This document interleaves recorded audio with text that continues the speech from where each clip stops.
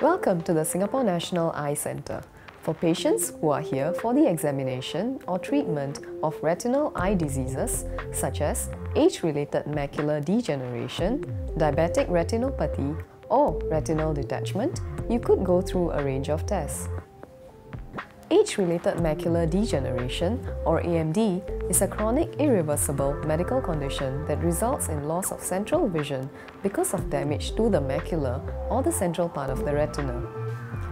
Diabetic retinopathy is a disorder of the blood vessels in the retina of patients with diabetes. Retinal detachment occurs when the retina separates from the outer layers of the eye. Fundus photography. Fundus photography uses a special digital camera to photograph the inside of the eye. The patient's eye will be dilated before the pictures are taken. The patient will see a series of bright flashes whilst the photographer is taking the pictures, and the digital images can be viewed immediately on a computer screen.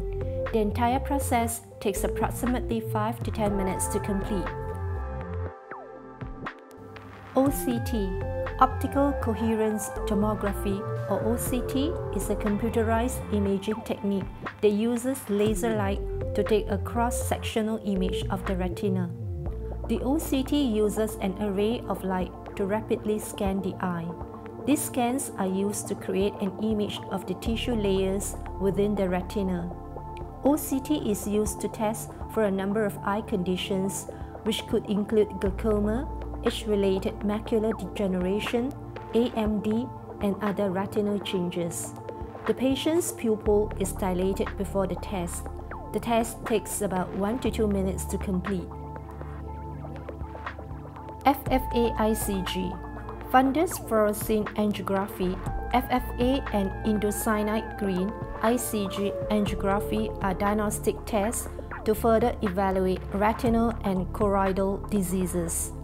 They involve the injection of fluorescein yellow dye and/or indocyanide green into the patient's bloodstream through a vein in the hand or arm, followed by a series of photographs taken of the eye over a few minutes.